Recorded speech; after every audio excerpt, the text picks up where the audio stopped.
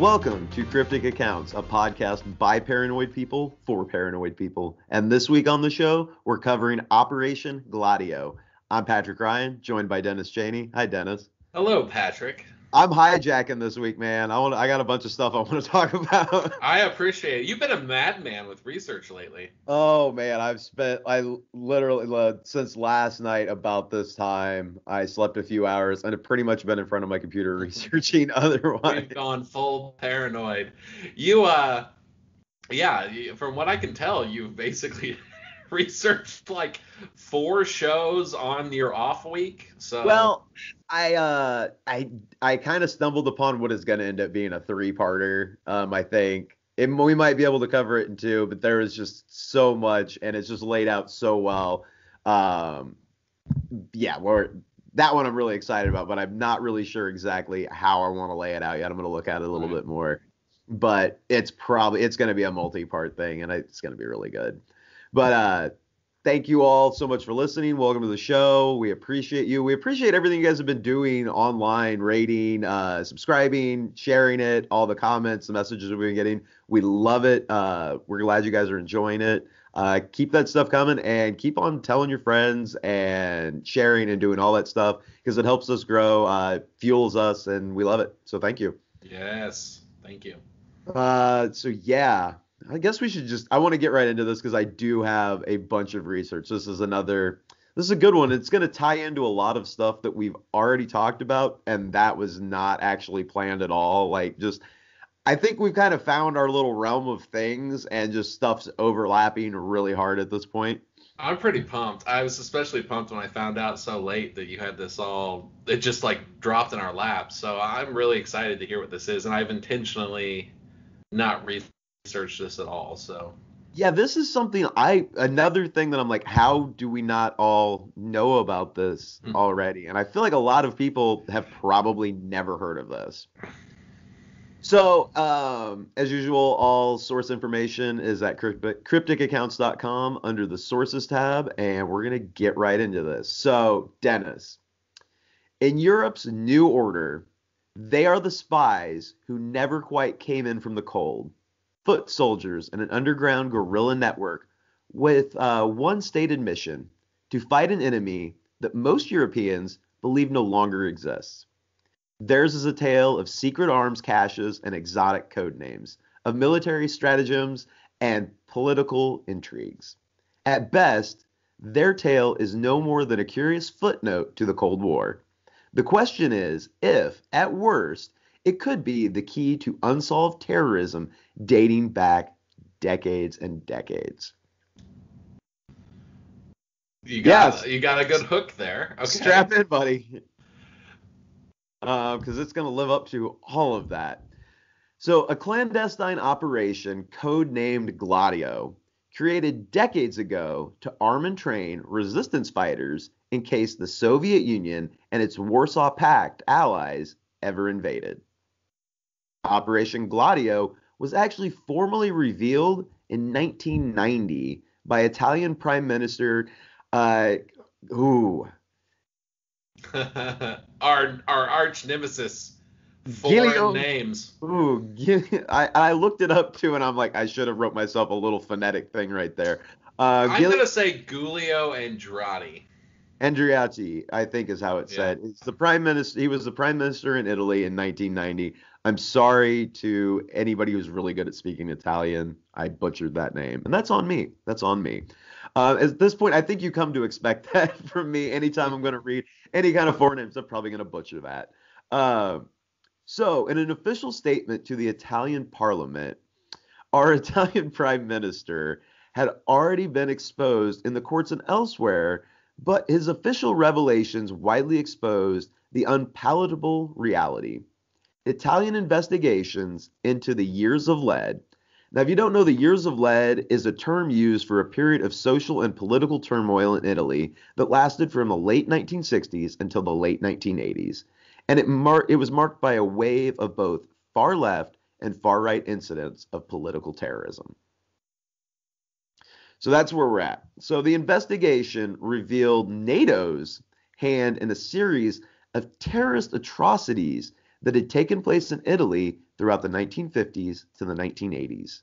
These included bombings, assassinations, kidnappings, mass shootings by terrorist organizations. There is no doubt that elements within the NATO deep state were routinely using false flag terrorism to control and manipulate public opinion to shape policy. The NATO deep state. Oh, yes. And I know that's like a hot button term. This is all we're gonna lay it out. This is all pretty documented and is a very real thing. Now, was this just in Italy or was this across NATO? Oh, not to get into anything to it's gonna be across NATO and Europe, basically. Just yeah. Wow.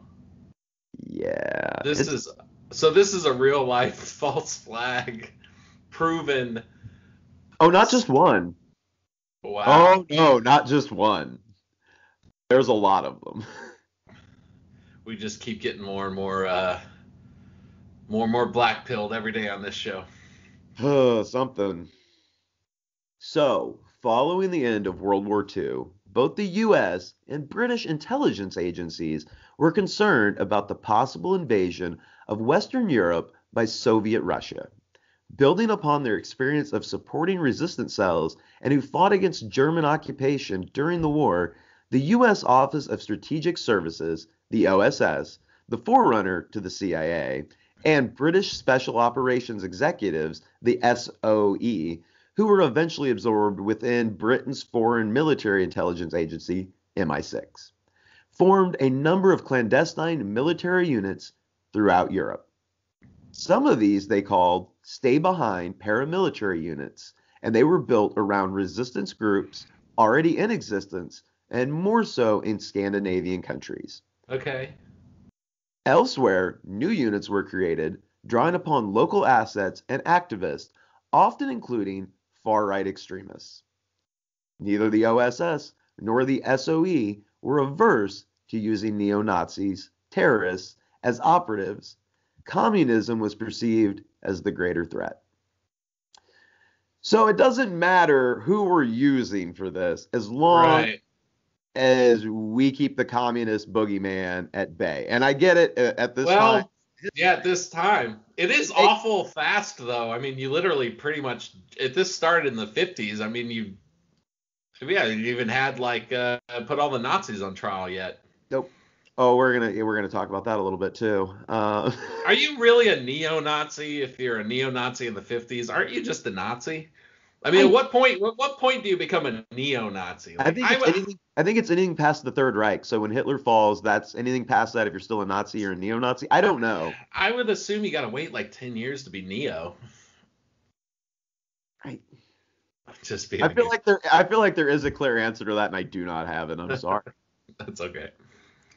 So like I said, communism was perceived as a greater threat. Its state atheism threatened the Roman Catholic Church. Marxism threatened capitalism and the power of the banks, and its adherence to international socialism, proletarian internationalism, focused upon class struggle, threatened the hierarchy of the Western establishment. More than the Soviet Union itself, it was the potential threat of communist ideology, which came to be seen as the primary danger, something that had to be resisted at all costs. So, I mean, I'm not at this point. What were the costs?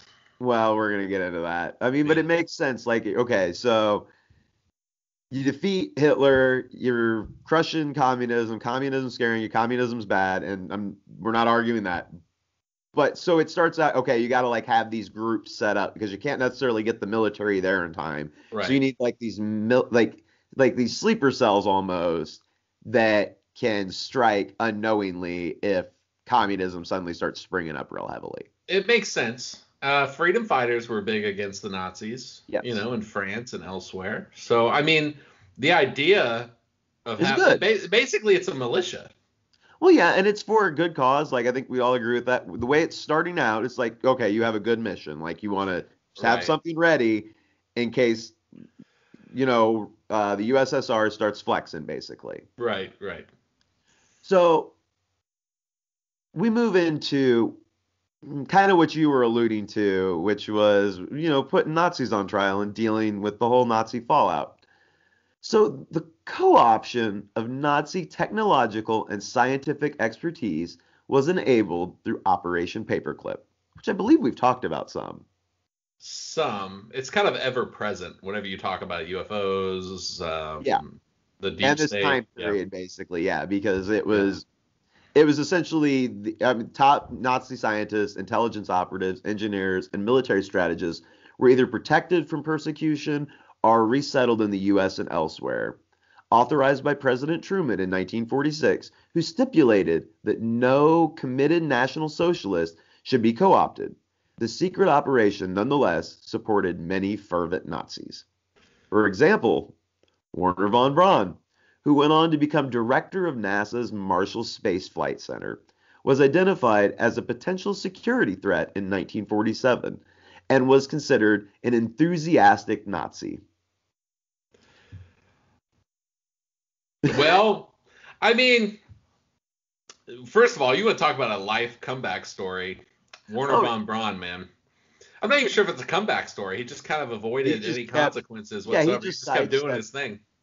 Well, yeah, and I'm not gonna get into, I think, a lot of my feelings because I don't really, I would really have to look into that. I've very much gone back and forth about that whole thing, like, Yeah, I mean, I get it. I mean, because they one were part of me, definitely.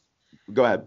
well, one part of me says, how do you tell who's a fervent Nazi? You know what I mean? Because everybody was Or at least you had to know, act like it. exactly. So how do you tell the difference between someone just acted and someone who's, and then that raises the other question: do you just kill everyone who was a Nazi? Because that would just be everyone.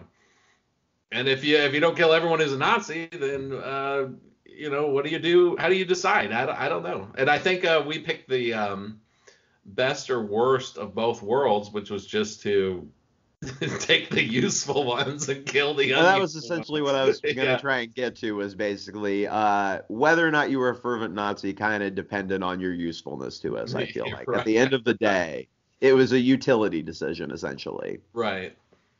So for him to get past Truman's restrictions, the War Department's Joint Intelligence Objective Agency simply changed his file to read, "No derogatory information is available on the subject." Simple fix. Just highlight, delete, done. No problem. That's the equivalent of someone looking through your browser history and it's just empty. Yeah, pretty much. It's like there's We something can here. find no objection to this Nazi whatsoever. So approximately, and I had no idea it was this many, 1,600 leading Nazis immigrated to the U.S. to assist the West's Cold War effort. 1,600 of them. Wow. So we took the best and the brightest, and then some. I feel like I don't feel like those were all the best and the brightest. Well, you also have to consider Russia got a good chunk of them too. Oh, we're gonna talk about that too. Yeah. Operation Paperclip wasn't the only lifeline thrown to National Socialists. The West's concern about the potential Soviet threat led them to cooperate with suspected war criminals, hardline Nazis, and other radicalized groups in a variety of different ways. For example, Nazi intelligence leader Reinhard Gehlen was supported to maintain operational control over a spy network of Nazis operating within the USSR. That one I never heard about. I hadn't either. It's crazy, right? That'd be weird. You're a Like, Nazi in Russia, and then the Nazi who's your boss calls you up and he's like, "Hey, we're still Nazis, but we're working for America now." I guess, I guess that's how that conversation goes. Like, I guess with your options of, well, they're either going to come after us or we can now work for them. I feel like a part of what a Nazi is, though, and I don't know, but it's almost like, Part of let me one. finish. Let Okay. me finish. Is that they're going to go to wherever they can possibly still try and grasp at power. That's a hard one. Well, I agree with you on that, especially if you're a higher up Nazi. That's what But I I'm mean. Like, I'm thinking of the Nazi on the ground though, the everyday working man Nazi. Let's say let's say you're a working man Nazi doing your spy operation in Russia, What's And that then term? one day your boss is like, "Hey guys, we work for America now." That'd be a really hard decision to make because now you're getting orders not just from your home country to be a spy in an enemy country. Now you're in an enemy country getting orders from a country that's not your home country who's an And enemy was just an country. enemy It'd be country. really it'd be really hard not to just go to the Russians and be like, "Hey guys, I want to come Well, clean with some stuff." I would assume you sell it as you want to remain undercover as a Nazi and sell this Nazi organization, because in their mind, I'm sure the goal is still to at one point come back. I mean, as we know today, like They'd have they to always think maintain they're their going to come back. identity. Yeah, they'd have to. It's Yeah. like the South will rise again, but the Nazis, I guess. I mean, it kind of makes more sense on why that right there. I'm like, oh, well, that makes a lot more sense on why there's like still new movements of like neo-Nazis. Because I'm like, oh, those guys get to stick around and talk about what they believed in everything, and like, I'm just sure recruit new people. And Yeah, it makes you wonder. what happened to those guys? Like, that would be its own episode probably. I'm just following this, dude. That would probably be a fun episode. Just following that group of spy Nazis post World War II in USSR. Man. So another notable recruit was Licio Gelli, who was the head of the elite neo-fascist propaganda duo Masonic Lodge. Ooh, that's a tie-in. Yeah, again, unintentional. I thought I was done with the Mason stuff for a bit. I was going to back off of it. And they're not going to pop up a ton, but just let you know, they're always swirling in weird world events that are going on at every point in modern history, pretty much. Yeah. Like if there's conflict and screws being turned, there's a Mason nearby. I wonder what took precedence. Like, let's say you're a 33 degree level Mason. What took precedence during the war? Like, would you have more in common if you're a 33 degree Nazi Mason with a non-Nazi or with a Nazi non-Mason? Or Well, was there lines of communication between like the 33 degree Masons across the war? Like you would still talk to Masons in Britain and stuff like that. yes, I think that is you would still talk to other Masons because at that high level, you don't have a goal for any one country to win any conflict. You want there to be more and more conflict so that Right. you can then swoop in with your agenda, which is to unify everybody under your flag and to have one world religion, one world government, one world currency. Interesting. So for there to be conflict, it's actually helpful for them. Like, I guess I'm just saying like factually though, like when it really comes push to oh, shove. they were working both sides, I'm sure. Okay. All right. Okay, I get what you're saying. Yeah, that's what I think is Yeah. they were probably aware of each other. I don't know because Right. it's unclear how unified they are. Seem to be more unified than others. Some are very independent of the rest of them. Right. That's what I was saying. I understand like, and I would probably lean in favor of you too that some of them still communicated, but it is worth asking like in reality when the bombs really start flying, like are we still brothers or like what's going on here? I'm sure they unify to where they're at because that's for their own personal safety. Yeah, probably.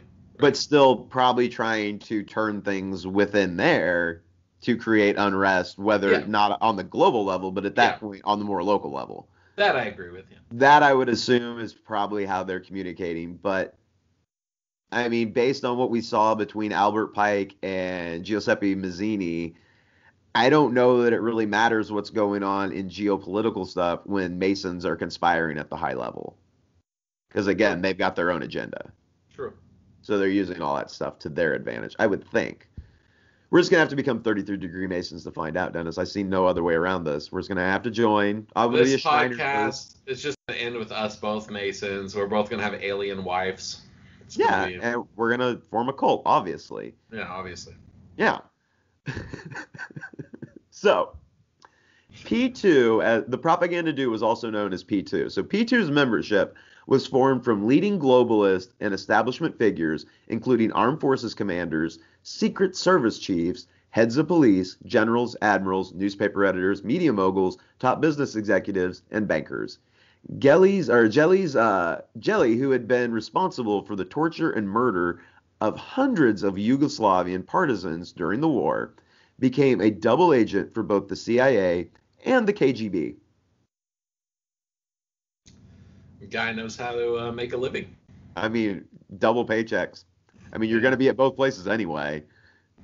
It'd Might as be well. it would be hard not to be a double agent, I mean, you're finding out. especially if you didn't care. You're like, I'm a Nazi. I don't care about communism. I don't care about democracy.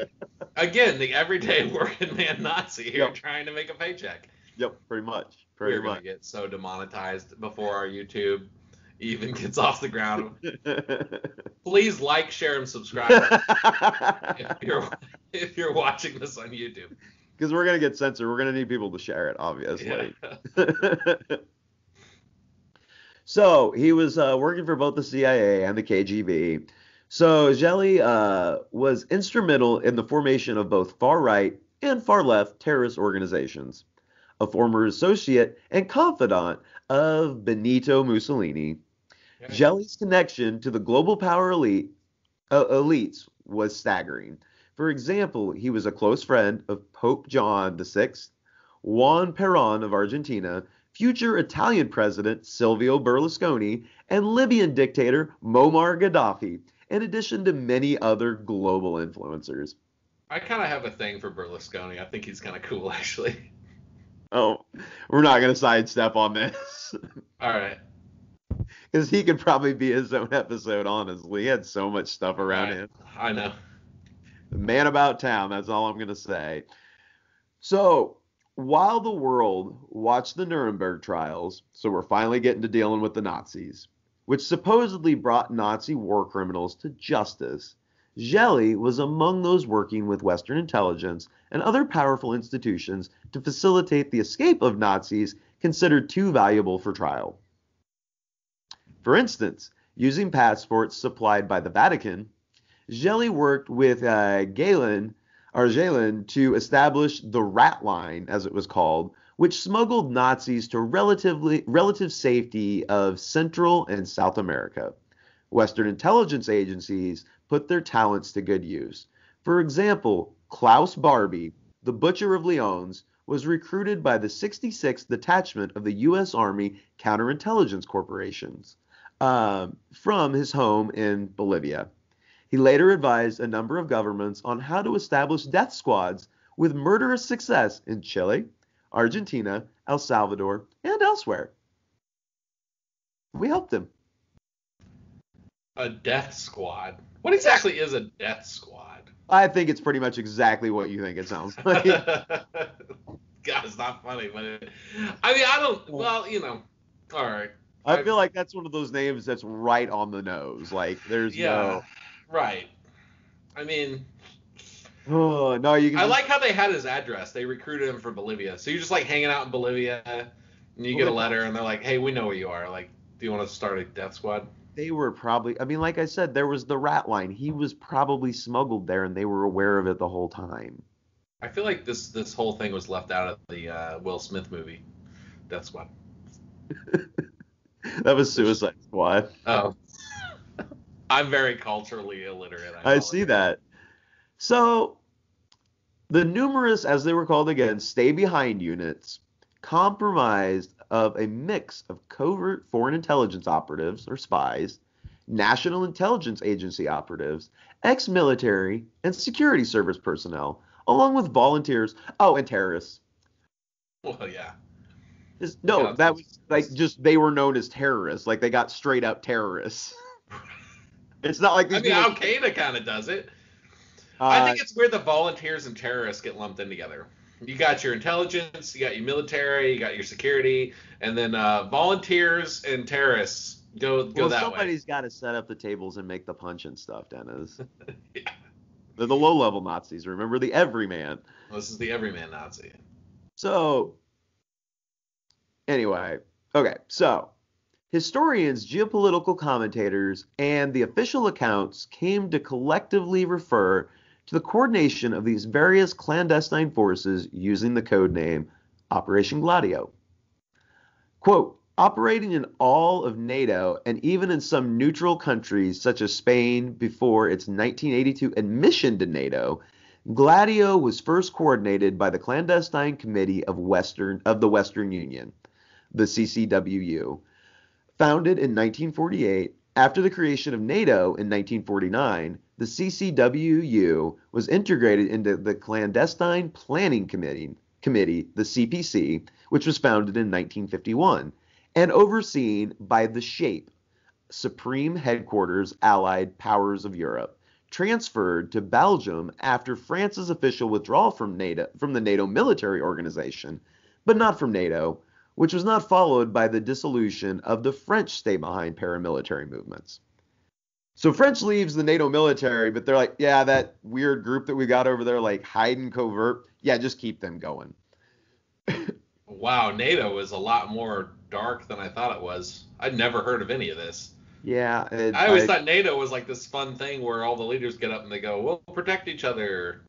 Yeah, they mean it with some like dark stuff. Well, I know they mean it with armies, but I mean, like, I didn't know there's like secret things that NATO's a part of. Then there's like paramilitary things that you could not have control over.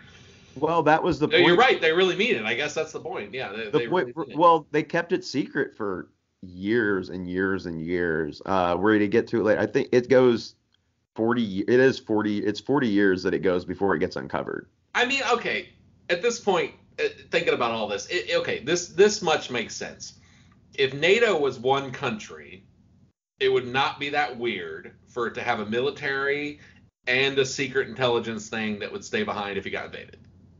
Well, that would not be if it was weird. A country, but when NATO's a thing which is comprised of a whole bunch of different countries, it gets a lot weirder. But hear me out. What we normally think about NATO is that it's basically like the military for a bunch of different countries. So It would make sense that there would be. It just at this point, it would make logical sense that if I had started NATO, I would also start secret NATO. Okay. Because it would make no sense to do NATO without secret NATO. You just be like, well, they got past our army. We're done. Okay. Yeah. I'm glad. Okay. Yeah. All right. I'm glad you're on board with secret NATO. We'll talk. We'll come back around to this later. We'll see how you're feeling. So the existence of these clandestine NATO units remained a closely guarded secret throughout the Cold War until 1990. When the first branch of the international network was discovered in Italy. It was codenamed Gladio, the Italian word for a short double-edged sword, gladius, which is something gladiators used, while the press said that the NATO stay-behind units were the best kept and most damaging political military secret since World War II. The Italian government, amidst sharp public criticism, promised to close down the secret army. Italy insisted identical clandestine units had also existed in all other countries of Western Europe. This allegation proved correct, and subsequent research found that in Belgium, the secret NATO unit was codenamed SDRA-8, in Denmark, Absalon, in Germany, TD-BDJ, in Greece, LOK, in Luxembourg, Stay Behind, in the Netherlands, INO, in Norway, ROC, in Portugal, Agenter Press, in Spain, Red Quantum, in Switzerland, P26, in Turkey, Özel Harp Daresi, in Sweden, AGAG, and in France, Plan Bleu, and in Austria, OWSGV. However, the code name of the Stay Behind unit in Finland actually remains unknown to this day. So we don't even know what that one was called. Some countries did way better marketing their secret NATO. Like, I like Plan Blue. Yeah, that's pretty good, right? I like Absalon. Actually sounds kind of cool. Yeah. Red Quantum. Dude, that's the best. Spain has the best secret NATO. Yeah. They got flavor. That's really what it is. Like, they spiced it up. Good for them. So consequently, in 1990, the European Parliament published its resolution on the Gladio affair. This single-page document stated a number of known facts relating to the 40-year-long covert Operation Gladio. The European Parliament stated, and I'm just going to give a bunch of quotes of stuff they said about Operation Gladio. Right. In certain member states, military secret services or controlled branches thereof were involved in serious cases of terrorism and crime as evidenced by various judicial inquiries. These organizations operated and continue to operate completely outside the law since they are not subject to any parliamentary control and frequently those holding the highest government and constitutional posts are kept in the dark as to these matters.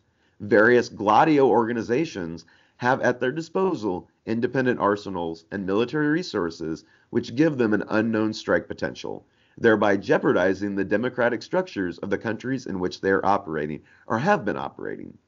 The resolution then recommended that the European government should protest vigorously at the assumption by certain U.S. military personnel at SHAPE and in NATO of the right to encourage establishment in the European of a clandestine intelligence and operations network, dismantle all clandestine military and paramilitary networks. The NATO, CIA, and MI6 response was actually very muted. They partly refused to talk about it on the grounds of national security or military secrecy, but left the Italian and European parliamentary findings unchallenged. Which is just that's kind of how we always deal with things when we don't want to deal with them, isn't it? We don't deny it, we just don't say anything. Yeah. Which no response, I feel like, is a response. Oh, of course. Oh, of course. If someone accuses you of something crazy, and then you don't say anything, it kind of makes you look guilty. Am I the only one of us, too, that's kind of proud to be an American? Like, we were, like, running Europe. We could have taken over Europe. I mean, it seems us like and Britain. It seems like, yeah, at one point we were really moving around a lot over there. Yeah, we probably could have. We probably could have taken them over if we'd wanted to.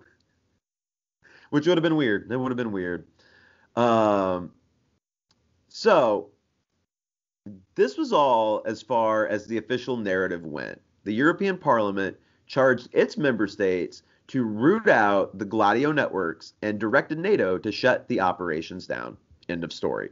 Oh, yeah, we're listening to that, I'm sure. Oh, yeah. I'm done. That's the whole episode. They shut everything down. They stopped. They said, we're very, very sorry. And then they admitted to everything they did and apologized again. Oh, yeah. So anyway. Cut it out.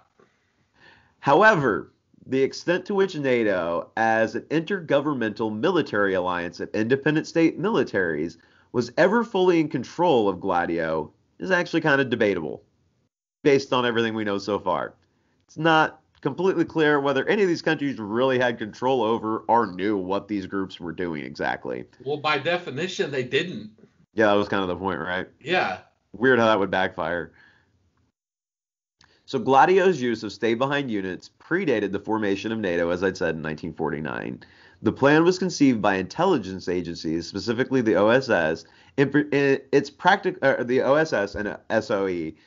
Its practical operation was overseen by their successor organizations, the CIA and MI6. Other national intelligence agencies were involved, though, notably the Italian, I'm just going to say SID, it's their secret service, I'm not even going to try that one, but the ability of national security services beyond the CIA or MI6 to authorize Gladio operations remains in question. NATO's clandestine planning committee, under the auspices of SHAPE, was supposedly running things. However, by 1957, the operational control of Gladio had been brought under the control of the Allied Clandestine Committee, who were overseen by the U.S. Supreme Allied Commander in Europe. That's what I'm saying. This is America. This is the CIA having secret armies in our friendly countries. This is the same thing we do in every enemy country. Oh, does it seem like they're running everything in this show at this point? Is that what it's I mean, it would make sense. That's kind of what it sounds like. It sounds like the CIA said, hey, we got armies in every nation. Let's have them in our friends too. Yeah. Yeah. You know what that means, though? You know what? I can't. None of this really. This is really interesting, by the way. This is history that I'm so glad you're teaching me because I love stuff like this. But you know what? The more I learn about stuff like this makes me realize there is 99.999%, without a shadow of a doubt, except for that 0.001%. There's one of these in America, is what this means. Oh, yeah. That's all this means. Okay, yeah, I'll let you continue. No, yeah. No. There's no way. Yeah. You came to that conclusion a lot quicker than I thought. We're still back in the 50s right now. Yeah. Well, you watch these patterns of how people keep secrets. It's not we've seen so many of this stuff come out. It's like, well, they only have one way of doing things. Wait till we get into the types of things these organizations like to do, and you're really going to feel like, this sounds very familiar to me. How are we going to get into 9/11? Okay, let's go. I actually, we're gonna probably brush past it. Yeah, I know. Yeah. But no, that one I didn't spin off. Again, that could be its own episode, just the conspiracy, which kind of now makes more sense as we'll go farther into this. You'll see. So, okay. So NATO, okay. So, however, by okay, had been brought under the control of clandestine. Okay. So, and they were reporting to the Pentagon. In 1963, that command was taken by General Lyman Lemnitzer.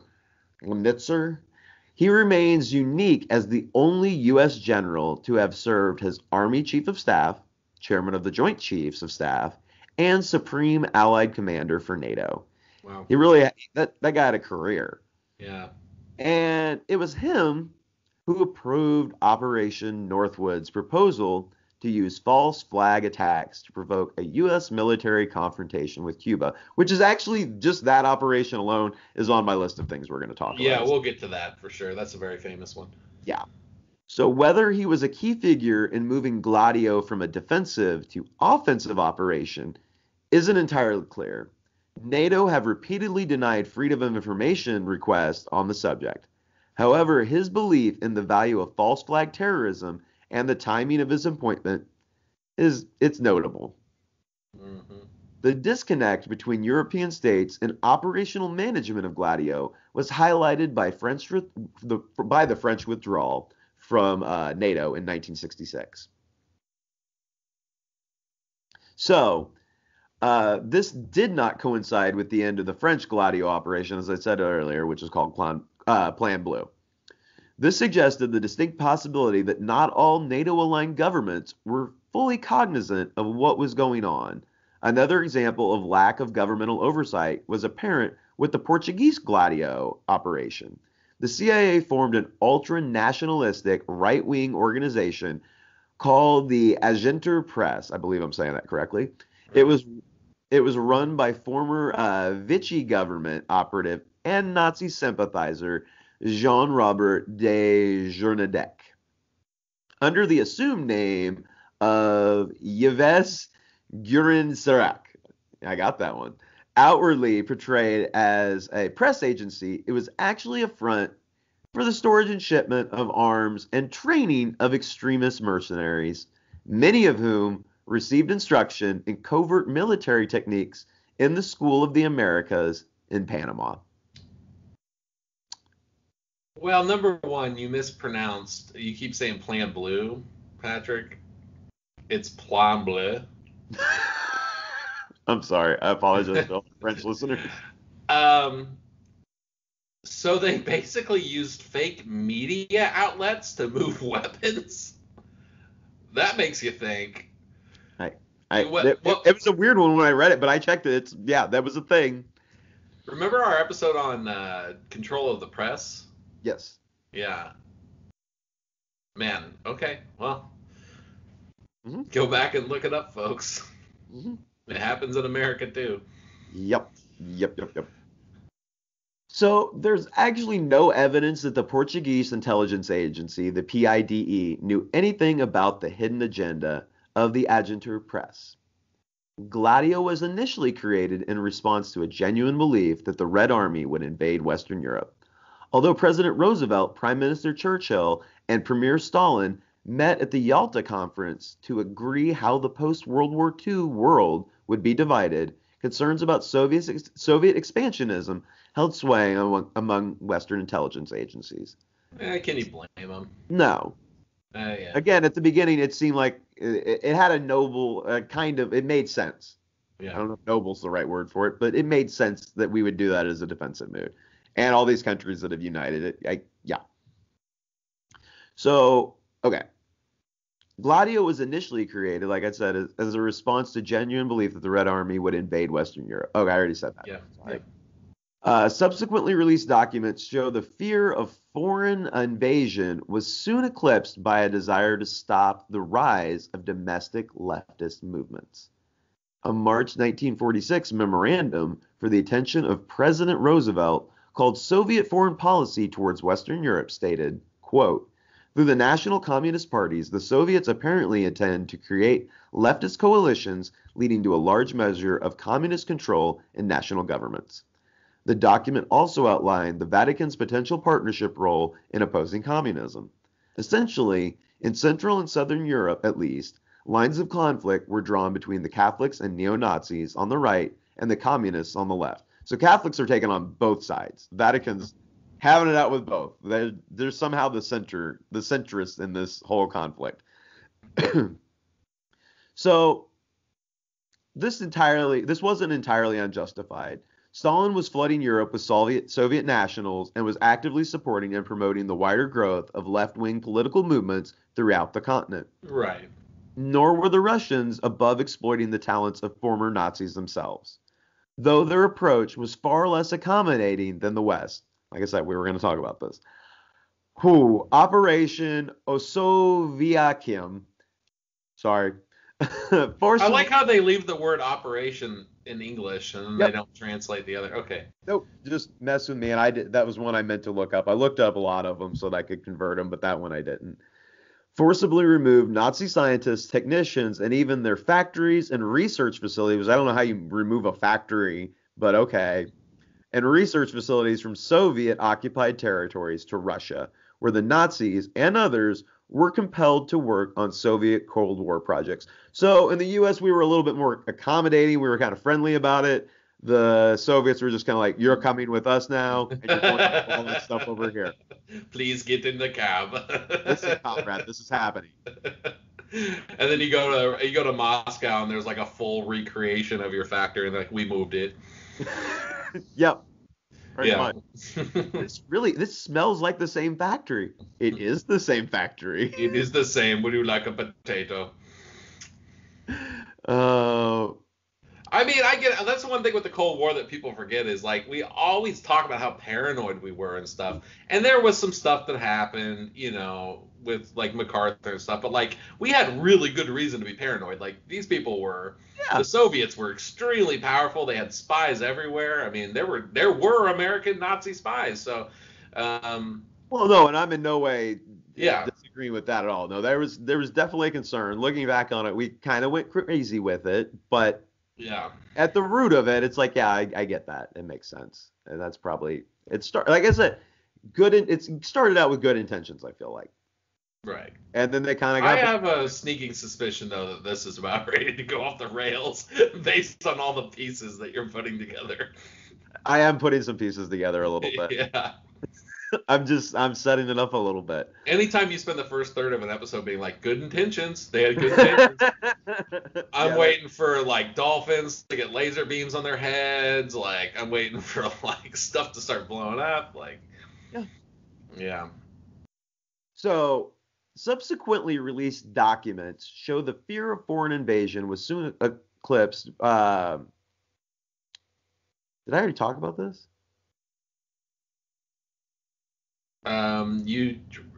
I have a different document than you, by the way. Yeah. I have released transcripts of U.S. State Department security briefings. Is my next. Oh yeah. Oh, I scrolled back up. I'm sorry. That's what happened. I hit my mouse and scrolled back. I'm like, didn't I just say this? Did I not say this?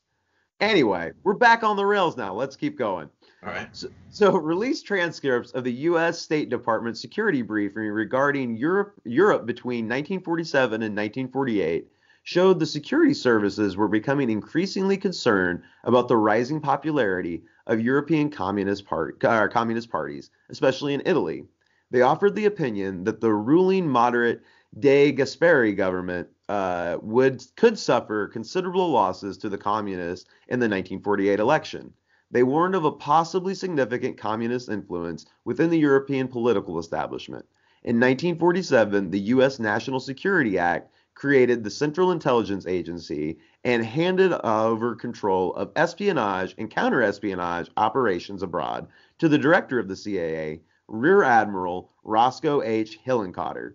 The subsequent National Security Council director on the Office of Special Projects stated, quote, Covert operations are understood to be all activities, except as noted herein, which are conducted or sponsored by this government against hostile foreign states or groups in support of friendly foreign states or groups, but which are so planned and executed that any U.S. government responsibility for them is not evident to unauthorized persons, and that if uncovered, the U.S. government can plausibly disclaim any responsibility for them. Hey, you recognize Hillenkotter? I do. We've talked about him, haven't we? Yeah, where do you recognize him from? Was he He's all over the place at this was he point. he would have been around like an MK12 and stuff, wouldn't he? He apparently was in K-12, and he also there's apparently a space battleship named after him. That That's that that right. that That British hot that the British hacker saw a picture of. Yes, that's right. Yeah, Say we talked about that just a couple weeks ago, didn't we? yeah, we did. Look over the Hillenkotter is news. all over this. Yeah. I didn't even know. I didn't even catch that one weaving in. Yeah, it's just that's all unintentional. Weird. Okay. So plausible deniability remains a central tenet of covert operations to this day, Dennis. The document went on to list the forms these covert operations might take.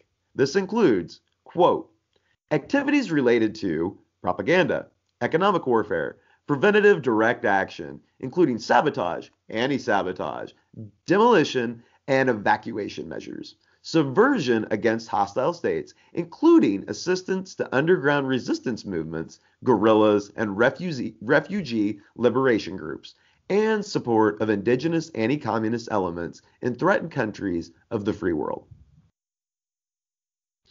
NSC Directive 4 and 4A added, quote, the present world situation requires the immediate strengthening and coordination of all foreign information measures of the U.S. government designed to influence attitude in foreign countries in a direction favorable to the attainment of its objectives, initiating and developing specific plans and programs designed to influence foreign opinion. The director of the CIA is believed to be an appropriate and adequate action by the Council with reference to covert psychological or physiological, operational operations abroad. And in enclosure 5 of the directive, they clarified how these psychological warfare operations must be run. Or it was psychological operations. Did I say physiological? Yeah, Anyway, psychological operations. Yeah. psychological warfare operations, quote, must be run like this.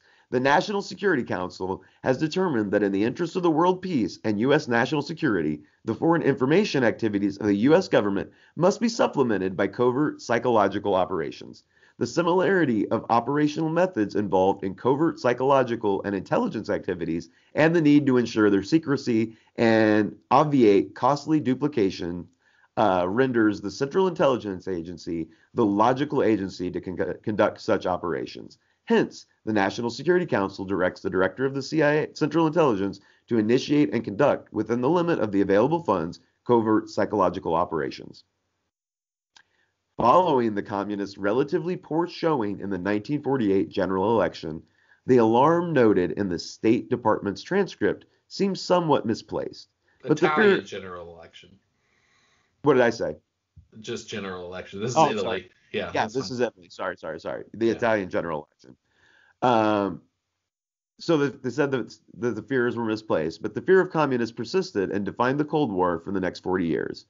The exposure of Gladio revealed that support of indigenous anti-communist elements practically meant the financing, equipping, and training of neo-Nazis and other terrorist groups.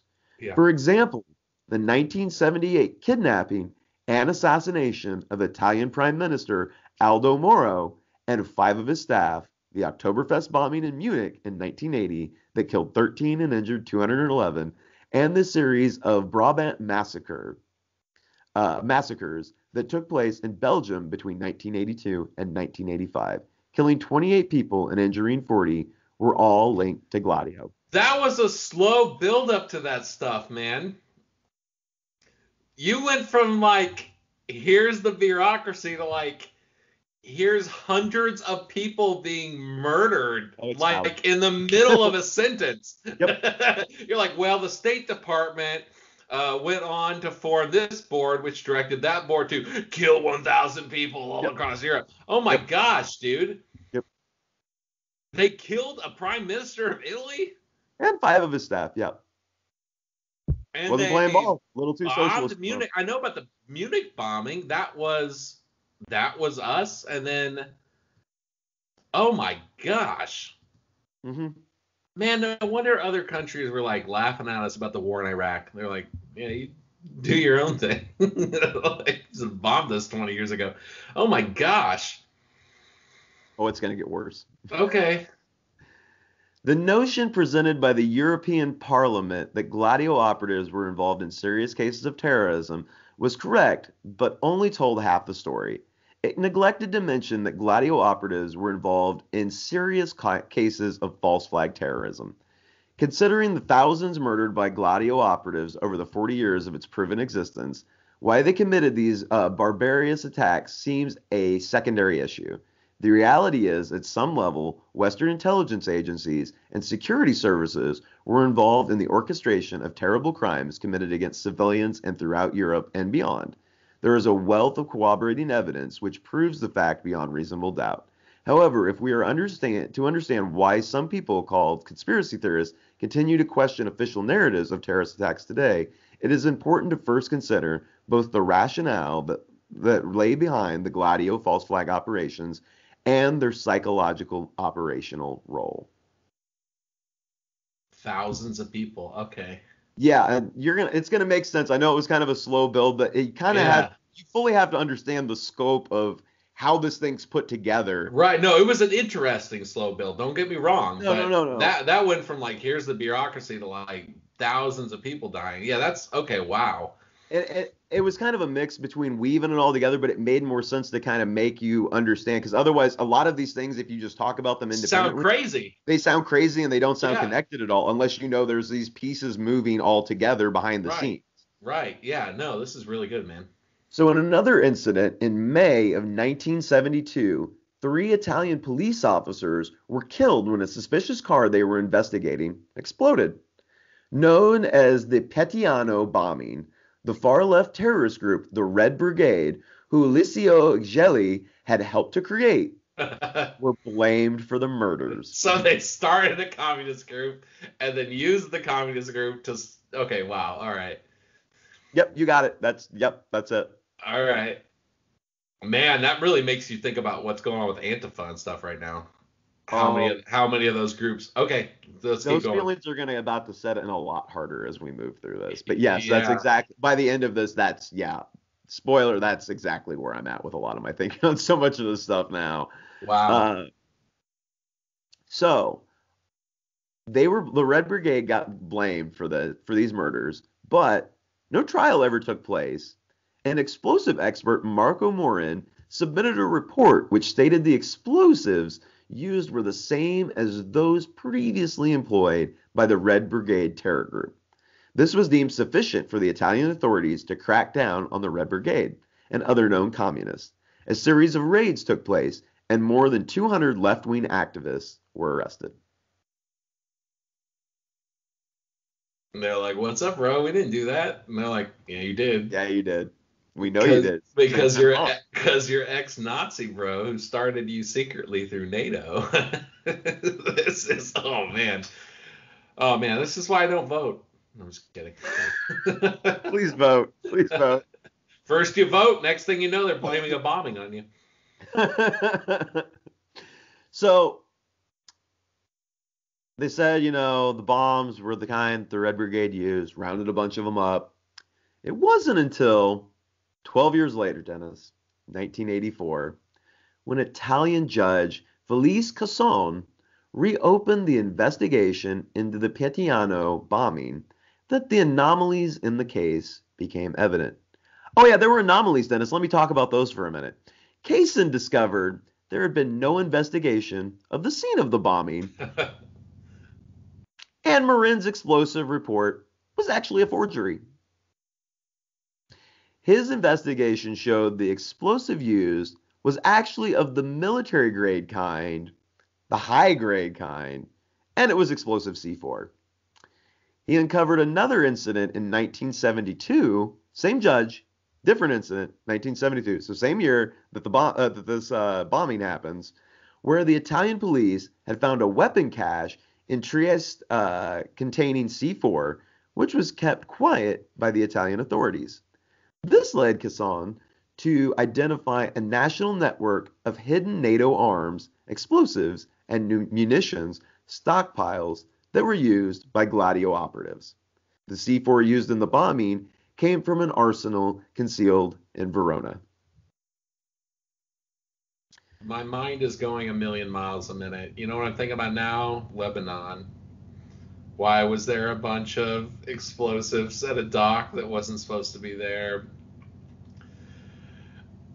If we're doing this in Europe, are we doing this in other countries? Like, what's going on here? Oh my gosh, you know that Al Qaeda fought against the communists when USSR tried to invade Afghanistan? They're the exact equivalent, except for Nazis, they're Islamists in Afghanistan. Yep. Oh. I mean, I've been reading about it all day, but it still hurts to hear somebody else say it to me. Oh, this is hurting my brain. I finally get to do it Stuff that I thought was like insane is like starting to make some kind of sense right now. This is not. All right.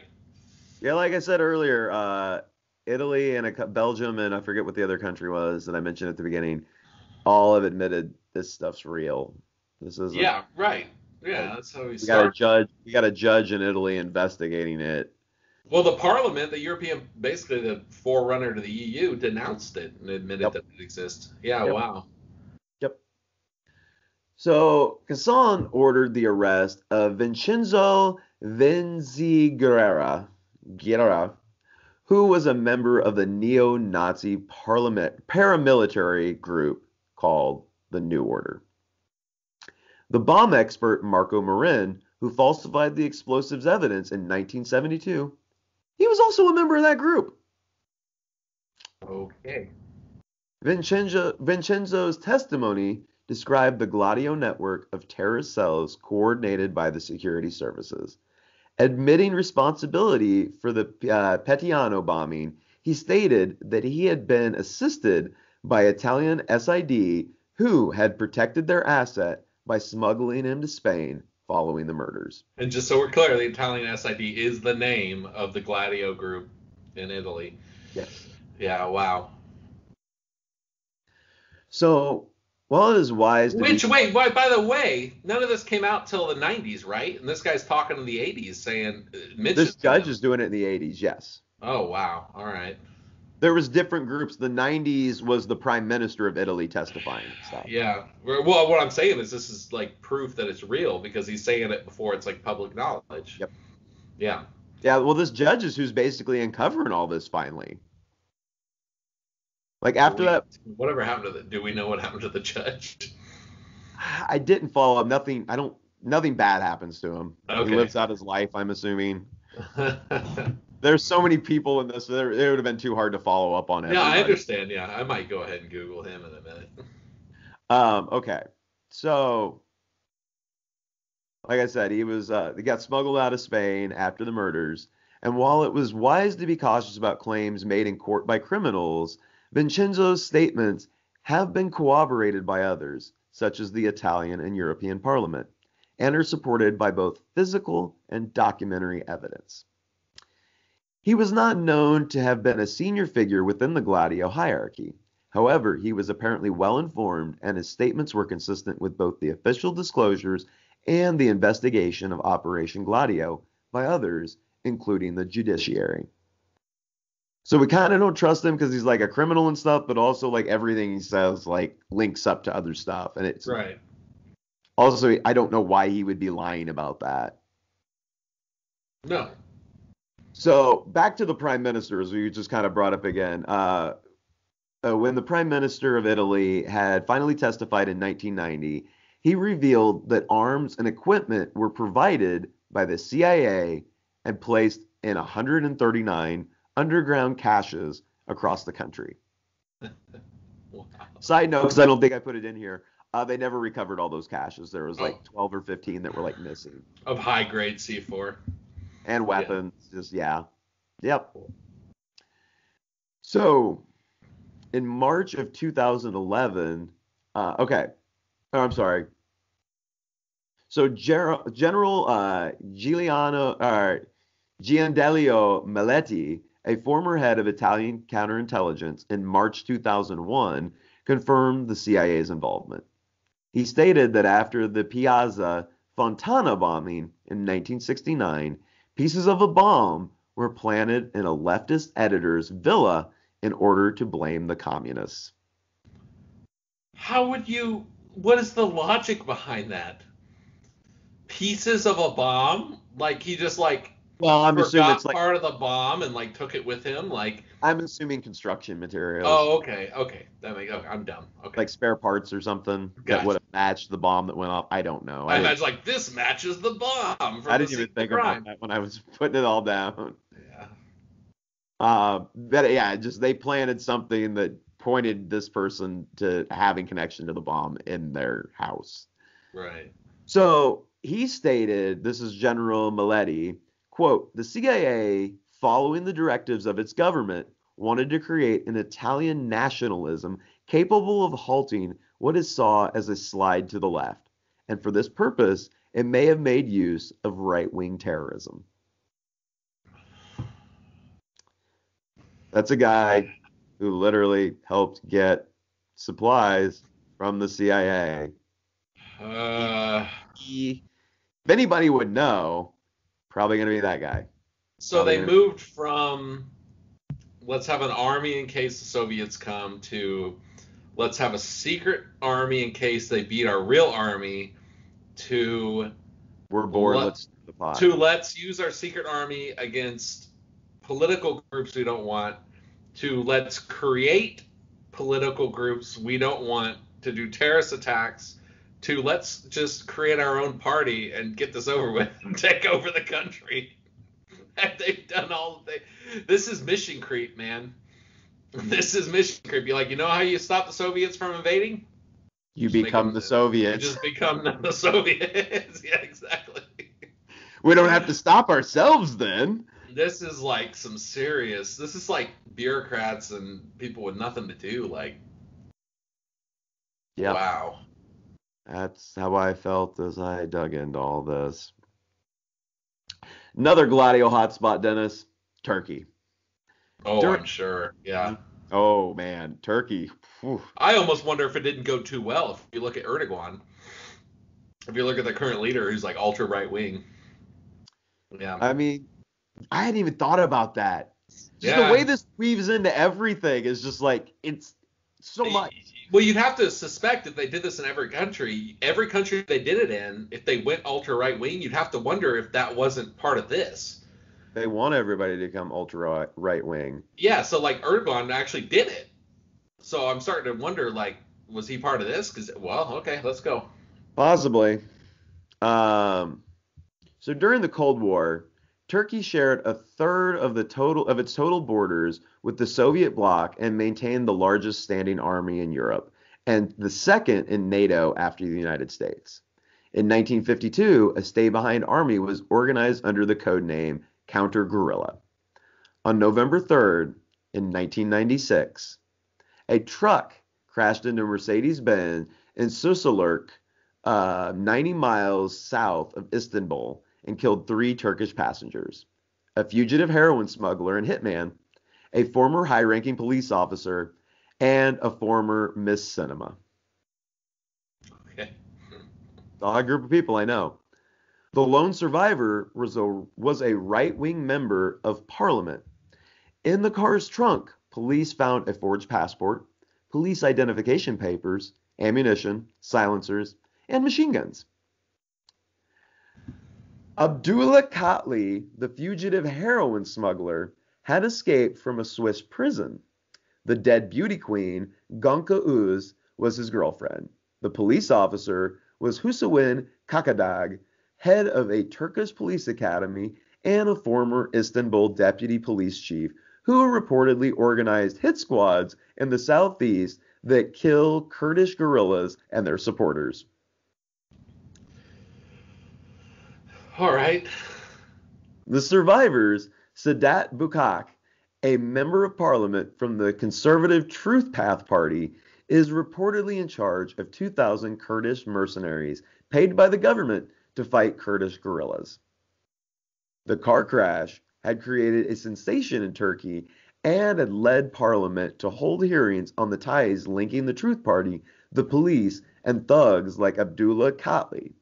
Newspapers in Turkey are making connections between what they called the state gang and a secret paramilitary force that for decades had attacked the left. Right. The United States funded these stay-behind groups for decades. Even though there was no Soviet occupation, some of the groups did take up arms against left-wing dissidents in their own countries. Some dissidents of these groups are still at it, especially in Turkey. Abdullah Katli was one of those. Quote, the accident unveiled the dark liaisons within the state, former Prime Minister Bülent Ecevit told Parliament. Bülent, five-time Turkish Prime Minister, declared that the Taksim Square massacre was Gladio operation where 500,000 citizens had rallied. It was organized by trade unions, and the shooting lasted for 20 minutes, while 1,000 policemen in attendance did absolutely nothing to intervene. Wow. Thousands. I've never heard of this. Stood there and watched, or 1,000 policemen stood there and watched. About 40 people were killed, and though none of the perpetrators were caught, 500 demonstrators were detained. And the massacre occurred during a broader wave of political violence. So everybody gets shot up, and then they start arresting the people that were there, like protesting. Wow. Gotta grab somebody. Wow. This is all feels oddly familiar right now, doesn't it? Like, I don't know. My brain, Patrick. Oh wow, this was in the late 90s. Yep. I want to look into Erdogan.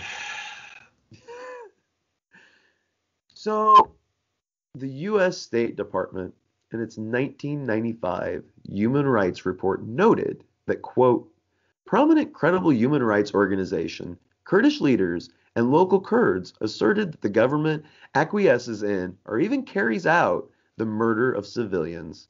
Human rights groups reported the widespread and credible belief that counter-guerrilla groups associated with the security forces had carried out at least some mystery killings. Mystery killings. We don't know how they happened. Well, no, we know who carried them out. This is the mystery killings. Yeah. Oh, yeah. So American journalist Lucy Commissar, when asking U.S. officials about investigating the human rights reports, was told, quote, that's classified. The Turkish military would likewise block all investigations in their country. Nobody's playing ball with anybody trying to figure out what's going on with this. Stuff worked too well in Turkey. I'm convinced. I'm convinced they might have accidentally won. It's kind of seeming like it, right? Like they didn't have anything to do, so they just kind of took over and it worked. Yeah. Instead of creating like tension, like they just won. I assume they flip sides now, and now they're finding the opposite of that. Now At some point, left. Yeah. I mean, look at. Oh, okay. Yeah, it hurts a little, I know. There is evidence of Gladio operatives extensively operating torture campaigns for political purposes. For example, Talhat Turan, former Turkey general, survived torture at the hands of special forces. He was told, quote, I was now in the hands of a counter-guerrilla unit operating under the high command of the army outside the Constitution and the laws. They told me they considered me as their prisoner of war and that I was sentenced to death. All right. Well, this is the law of the jungle, baby. This is international CIA stuff. Oh my gosh. Much of the violence was directed at the Kurdish minority. And back to the 80s, in 1984, the counter-guerrillas were behind the brutal crackdown that would kill and torture thousands over the next 5 years. So all through the rest of the 80s. Among other operations, counter-guerrillas would dress up as PKK members, a Kurdish political party, and then they go attack villages, raping and executing people randomly. The political violence in Turkey, with Gladio operatives responsible to at least a moderate extent paved the way for the series of military coups that have occurred in the country. A 1996 New York Times article noted that, quote, evidence suggests that officially sanctioned criminality may have reached levels that few had imagined. Well, remember, Erdogan had a fake coup a few years ago. Yes. Yep.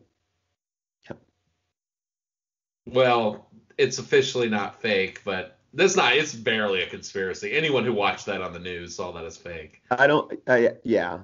It was in 2016. The military rose up for like an hour, and then it was, and then all of a sudden, all of his political enemies were put away. Like, yeah.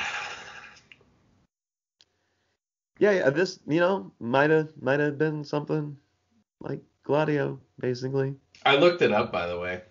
Go ahead. I couldn't connect Erdogan to it yet, but just based on a little quick thing while I was listening to you, there is the term deep state actually starts out with the Turkish deep state. And for years and years and years, politicians in Turkey have been like, there is a problem here. It starts with Gladio, and they've like talked about it for years. Really? Yeah. I didn't realize they were that. Look up the Wikipedia article, the Turkish deep state. Yeah. Well, they were the first one. You know what? They were the first ones to join Gladio, pretty much. More and more, the more we read about all this stuff, I'm like, the people spouting it don't really understand what they're talking about, I feel like, with deep state, but there's definitely something going on here. Yeah, I know. It's that way with everything. And I'm also like, the way it kind of gets drugged through the mud and discredited, I'm like, oh, that's their propaganda working. Yeah. If they're going to want to discredit it. So I'm like, is that why we see like the dumbest people spouting that stuff? Like a fair majority of the time? Either that or half of what they say is true and half of it isn't. Yeah, that's awesome. And you'll never know which half. Well, and the way they like to kind of that's another thing that gets done in counterintelligence. I think I left it out here, but they intentionally, I think we've talked about it at some point. Yeah. We'll put out false info. Oh, I think you talked about it on the last one you did. They put out false info. Oh, they'll put out mostly true info or mostly false info, but they'll mix truth or false into it. That way you can discredit true things, and you can, it's a big spread disinformation in general, just to Right. You put a small untrue thing and a mostly true thing to spread disinformation, or you put true things you want to keep secret in mostly false things. That way nobody will ever believe it. Yeah, that's a common tactic. Yeah. So one of Turkey's most prominent pro-Kurdish politicians, Güven Azata, said the car crash and its aftermath had convinced him that state-sponsored death squads were behind many of the estimated 3,500 unsolved killings that had been committed in the southeastern part of the country in the prior decade. Most of the victims had been suspected of sympathizing with separatist Kurdish causes. Quote from Mr. Azado, "These gangs have a direct link with mystery killings. This is no longer a hypothesis or a guess. It is a reality acknowledged by government officials." Several politicians and others who are calling for investigations into the government's relationship with criminal gangs believe that the gangs use their official ties as cover for involvement in Turkey's lucrative heroin smuggling trade. They suspect it as a way of repaying gangs that killed at their behest. Thanks for offing those guys. Go sell your heroin. We don't actually have to do anything. We just let you do your thing. You're happy you can do that. We get to kill people. Everybody wins except for the murder victims. You're muted. Is this like the natural human state that... Well, you know what? We're going to have video of you just freaking out, but with no... I know. You know what? I'm going to wait to the end because I have this I have this theory that if we have time, I want to talk about it. That Okay. just briefly. So the evidence of Gladio operations in Turkey reveal another important link, the collusion between paramilitary forces and drug traffickers. At the time, and to this day, Turkey served as a major hub in the smuggling of drugs into Western Europe, from the Southeast Asian Golden Triangle and later the Middle East. It is likely that drugs served as a significant source of funding for these decentralized operations and was the catalyst for a bond between the state and the criminal underworld that ensured massive corruption in the country that exists to this day. Just like After, the Iran Contra crack in LA episode. yep, same thing. It's the same playbook. And I think we're finding that as we delve further and further into this, it's like the same, they've been running the same schemes for well over 100 years. And it's because they work. Yeah. Don't fix it if it isn't broke. It's It's still, almost like if you do one bad thing, you're gonna get caught. But if you do like 18 bad things, or like, if you kill one person over a drug deal, it's like, well, then it's really easy to catch you and put you away. If you kill 3,500 people as part of trading millions of tons of drugs and part of this, then it's like, how do you prove that? yep. It's such a Yeah. massive, yeah, it's almost like the bigger the crime, the harder it is to prove, or to make people believe. It's almost like it's beyond belief. Well, it's a larger scale version of the mob, Yeah, that's all it is. Yeah. except they're the people that would prosecute the mob. So there's nobody to prosecute them or go after them, really. I mean, theoretically, but yeah. All right. Yeah. So after all, we know that the Gellin organization was, oh, say, so like I said, corruption still exists in the country to this day. After all, we know that the Gellin organization was involved in the black market in the area to raise extra funds for their intelligence operations. It seemed that this practice spread throughout the web of stay-behind armies financed and armed by the CIA and NATO. So yeah, I mean, if you were doing what you were doing in the 80s, like the CIA was doing with crack and cocaine and drug smuggling from South America, if you're doing similar operations in other countries, why wouldn't you go ahead and use their drug trade too? Yeah. What would make it any different? You don't have to create a paper trail within the government of funding. Like you can create your own funding. You wouldn't even need money from the government to start your illegal money. It's just like Yeah, you have your own government, basically. kind of, yeah. So, Vinci Guerrero, back to him, described the purpose of the false flag attacks. He said, quote, "You had to attack civilians, the people, women, children, innocent people, unknown people far removed from any political game. The reason was quite simple. They were supposed to force these people, the Italian public, to turn to the state to ask for greater security. This was precisely the role of the right in Italy. It placed itself at the service of the state, which created a strategy aptly called the strategy of tension. Insofar as they had to get ordinary people to accept that at any moment, over a period of 30 years, from 1960 to the mid 80s, a state of emergency could be declared. So people would willingly trade part of their freedom for the security of being able to walk the streets, go on trains, or enter a bank. This is the political logic behind all the bombings. They remain unpunished because the state cannot condemn itself." Right. Right. So the strategy of tension, as described by Vincingera, was inevitably or evidently behind the Gladio attacks from the late 60s onward. It seems likely the operation moved away from being a defensive countermeasure to being used in the event of foreign occupation to an offensive campaign designed to manipulate public opinion in the early 60s. That's like the exact same thing we were saying like Yeah. 20 minutes ago. Yeah. So one of the release documents related to Gladio was the 1959 Servizio Informazionale del. It's the Armed Forces report, I believe, from Italy. Yeah. It clearly defined the main threat as coming from homegrown communist groups rather than Soviet military invasion. It also suggested that Gladio operation could be used to address this problem. Strategy of tension was firmly identified as being an integral element of Gladio by Italian investigators. It refers to the use of both violent means, such as terrorism and assassination, as we've talked about, and nonviolent, as we've also talked about, like propaganda and economic warfare, to create states of fear and uncertainty among the populace.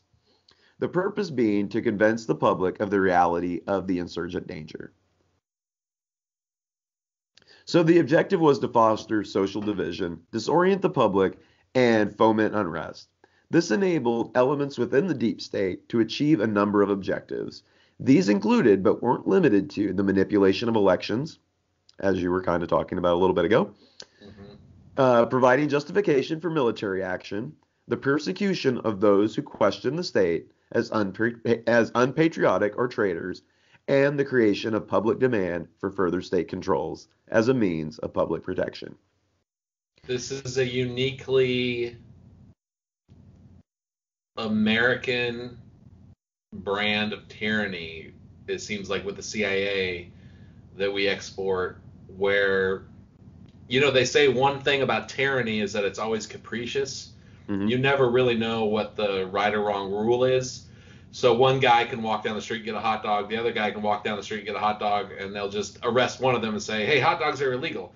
It's kind of like if you fund both sides and you make a civil war, then you basically, if you're controlling both sides, you can control anything that happens. Yeah. Anybody can bomb anybody. Anyone can be arrested for any reason on either side. You can create complete secrecy and capriciousness through what appears to be democracy.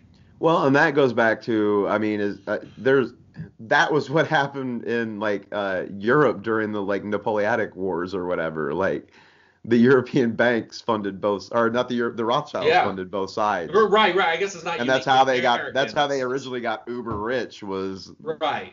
As opposed to a dictator that says, you do whatever I say today, even if it's different than yesterday, you have to do it. Basically, you create a scenario where there's quote unquote stability in rule of law, but because so much crazy stuff is happening, you basically get to do whatever you want. Yep. Yeah. Again, feeling very familiar. Yeah, this feels oddly. Oh wow. Oh man. I mean, look. I mean, we're America. We have protests. You know, we had the '60s and the '70s, but oh man.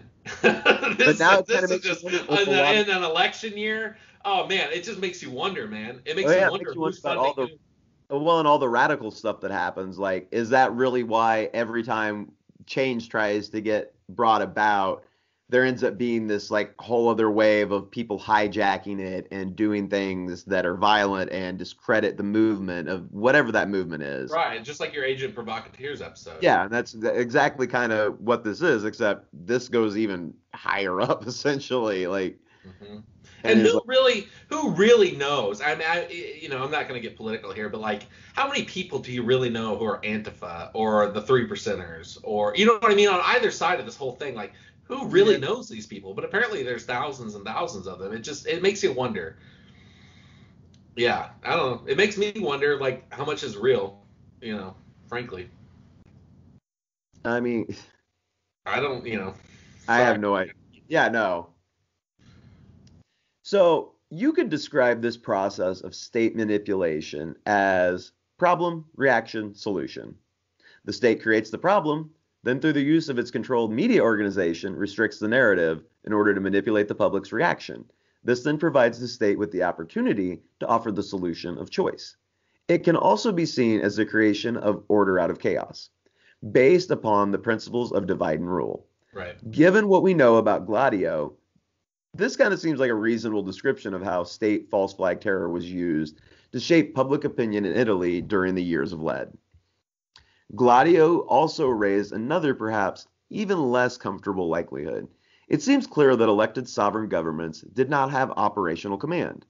This suggests there was another form of government hidden from both the public and many within the political establishment that was operating beyond the rule of law, without democratic oversight or control, as we've said before, a deep state. Some senior establishment figures, such as Andreotti, Gelli, and Leminster, knew about Gladio, as did some terrorist extremists like Vincingera, who were employed to murder civilians under its authority. However, the likely use of compartmentalization implies only a small minority of those involved would have possessed a complete grasp of the operation's overall objectives. Mm-hmm. It was these individuals, including many committed Nazis and neo-fascists, who had effectively formed a parallel European government, able to utilize significant state resources without any constraint to achieve whatever aim they saw fit. The people who were funding these activities, the public, were the last to know about them because they were its target. Vincingera, again, speaking about the existence of the secret government structure, said, with the massacre of Petignano and with all those that have followed, the knowledge should now be clear that there existed a real-life structure, occult and hidden, with the capacity of giving a strategic direction to the outrages. Lies within the state itself. There exists in Italy a secret force parallel to the armed forces, composed of civilians and military men, in an anti-Soviet capacity, that is, to organize a resistance on Italian soil against a Russian army. A secret organization, a superorganization with a network of communications, arms, and explosives, and men trained to use them. A superorganization which, lacking a Soviet military invasion, which might not happen, took up the task, on NATO's behalf, of preventing a slip to the left in the political balance of the country. This they did with the assistance of the official secret services and the political and military forces. Yeah, mission creep. Yep. Yeah. Gladio proves that state-sponsored false flag terrorism against the host country's own population is a matter of historical fact. The inability and frequent refusal of others to even look at the evidence can be disheartening. Unless we recognize the reality of state terrorism, these crimes will continue. This can only lead society towards never-ending conflict and oppression. And a quote from Donald Rumsfeld. Air horns. There are known knowns. There are things we know that we know. There are known unknowns. That is to say, there are things that we know we don't know, but there are also unknown unknowns. There are things we don't know we don't know. That's actually one of my favorite modern quotes because it sounds like complete nonsense. But it makes so much sense. But when you read it slowly, it's like one of the most profound things you've ever. Yeah. So, the 1990 European Parliament resolution on the Gladio affair asked the states involved to purge their respective Gladio infestations. Yet to date, only Belgium, Italy, and Switzerland have ever launched any related inquiries. If the purpose of Gladio, as described by Vincingera, then it was a success. People across Europe were repulsed by far-left terrorism. They did turn to the state for protection. So is it reasonable to ask if the strategy of tension ended with the official exposure of Gladio? Are there any grounds to believe it continued? Can we still see evidence of its implementation today? That's it. Wow. I wonder. My initial response is hell no, it never went anywhere. These things never go anywhere. My question is how does they work? How has this changed with like immigration to Europe with like so many Muslims? You know what I mean? Like, has this have any of those attacks, like the train attack in Spain, or has any of that been part of this? Yeah, it does make you wonder. Well, I don't think we'd know yet. No, we would. Well, we're not going to. We'll probably reflect. I was going to say we will reflect on this in like 20 years and be like, "Yep, that was what was going on there." Yeah, it makes you wonder. We're reflecting on it from the 50s, 60s, 70s, 80s, and 90s. It didn't just as with anything they do.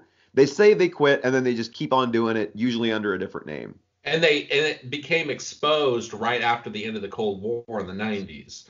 And you know, it's easy to say right wing Nazi, but keep in mind, this was not a Nazi plot. This was us using Nazis. Yep. So with that infrastructure, after we no longer needed the Nazis, what's the new people they're using? It could be anything. It could be right wing. It could be left wing. It could be religious extremists. This infrastructure. Based on all this, I doubt it's left wing. It doesn't seem like it's a. Well, but at the time, but what I'm saying is, it's America. Well, what I'm saying is, at the time, it's America and Britain using left-wing flag attacks to stop the Soviet Union. Once the Soviet Union doesn't exist, who's your enemy now? Who's the false flag? Is it the Middle East? It could even be the right wing. It's whoever they think is their enemy. Because this is not the Nazis. This is the CIA using Nazis. Yeah. And all those people are dead, and we beat the Soviet Union. So it's scary because it might not necessarily look like what it was then, and maybe that's why we found out about it. Is they're done using Nazis, and they go, "Oh, it's our bad. We use Nazis. We're done now." And the next thing you know, who knows? Maybe an Al Qaeda attack is Operation Gladio 2.0. You don't know. You don't know who they're using. Oh, I honestly think a lot of that is. And locally, like in our country, I think like what we talked about in the Agent Provocateurs episode, as it related to in general, but I know we were relating a lot of it to the riots that were happening and have been happening. But when they started a few months ago, they're still going because stuff is still a mess. But yeah, it makes you wonder. How much and I'm not saying I'm not a 9/11 conspiracy theorist. I'll say that right now. I think Al Qaeda did 9/11. I don't think that we had any part of it. We can have a whole discussion about that. I don't believe in any of that. But it at least puts everything in question. You at least have to ask when you witness a terrorist act, like who does it benefit, and you have to know it's at least possible that stuff like this can happen. Well, I think I'm on the other side of this 9/11. Oh man, we're gonna we should have a debate episode. At some point, I feel like I'm gonna have to now do 9/11 as a research episode. Bring all the conspiracy. And it's okay. Even after hearing all this, it doesn't kind of make you go, maybe 9/11 was something. Well, like I said, everything's on the table. At this point, after I did all this, I'd already kind of felt that way, but now to see how intricate it actually is. And they've only gotten better at it over time. They didn't. But I understand. But you also, here's why I say everything's on the table, because this exists, false flags exist, but also real life terrorist organizations exist, real life mobsters exist. Like not everything is part of something like this. No, not necessarily. You know what I'm saying? So like you can't just say because this existed and Operation Northwoods existed, any terrorist attack is a false flag. That's like the whole Alex Jones like. Well, no, I'm not taking it that far, but no, I understand what you're saying. They might have some sort of tie to almost every group at some level. Maybe. Probably. Anybody that is significant enough that it's on their radar, I think they're probably infiltrating and trying to, on a long scheme, trying to infiltrate and then influence them. You can't discount that. That's true. That's just like saying that, like, the KGB, also, the Soviets were also doing similar things to this. But you can't say the Soviet Union controlled everything, you know what I mean? Because there's also the CIA. Like, there are independent groups that are all trying to infiltrate each other. So just to reduce it down to this one group, that's why I say I'm not a 9/11 conspiracy, because to me, the evidence, even with stuff like this, still, I can't believe but all the stuff in America like this, you can't listen to what we just listened to, everything you were just reading, and not think about stuff happening in America. To me, I'm not, because to me, the overwhelming evidence is that it was a competing group. Now, that doesn't mean we don't do dark things, but it's all. Well, we know we funded Al Qaeda at one point. We did, yeah, correct. Yeah, we also know that we teamed up with Russia to beat the Nazis. And then we became enemies. You know what I mean? Like, it's an interesting discussion. Like, you can't take anything off the table. What I was going to say earlier is I'm starting to wonder, the more of these conspiracy theories we do, it's starting to make me worry about humanity. You know how, like, before 1,000 years ago, how all we had was tribes, and it was just the biggest guy who'd beat you over the head? Maybe, like, whatever I tell you. I kind of feel like, man, did anything change? Or is it just all in secret? You know what I mean? Like, the definition of size that overpowers the rest of the tribe has changed, but no.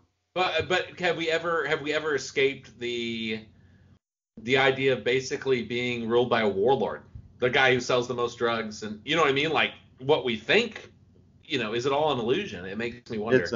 I honestly feel like it's more of an illusion than anything. Oh man, we're gonna get picked up. Probably. I'll see you in the van, Dennis. I'll see you in the van. Oh, I won't Although I recognize will you. probably We have, won't recognize it with the bags over our heads. yeah, I was gonna say we're gonna have bags over our head. You know what? What? When they're waterboarding us, I will sing. "Sweet Caroline," ba ba ba, as they're waterboarding me, so you'll know it's me. I'll get in with This was deep, man. Thank you for this episode. This was nuts. It was a weird one. Yeah. Everybody enjoyed it or is upset probably now. I'm sorry, but this is, I guess, what we do. I'll find a way to just build it into my view of the world and just keep moving on. Yeah, you're gonna have to. Tomorrow morning, I'm gonna be pulling up to McDonald's at 10:29, and they won't have McMuffins, and I'll be upset about that. So that was probably Gladio too. So. Well, thank you all so much for listening. We appreciate you. Again, like, rate, subscribe, comment, tell your friends, send it to somebody. Yeah. Write us and tell us nice things. We appreciate all of it, and we're going to keep doing it. So we'll be back next week with something else. And keep an eye on the YouTube channel. I should have mentioned earlier, keep an eye on the YouTube channel for other stuff that we're doing just on YouTube, headline stories, more real current event stuff, and shorter form stuff as well. Broken down segments you can share with your friends. We're really trying to diversify. And if you're not watching this on YouTube, if you're listening to this as a podcast, you can actually watch us do this now on YouTube. However you want to get it, we appreciate it. So just keep on doing that. So you gotta tune in to see Patrick's beautiful face. Dennis's beautiful beard. Oh yeah, please. So we'll be back next week. Like I said, we'll be on YouTube even sooner than that, though. So thank you so much, and we'll be back. Bye.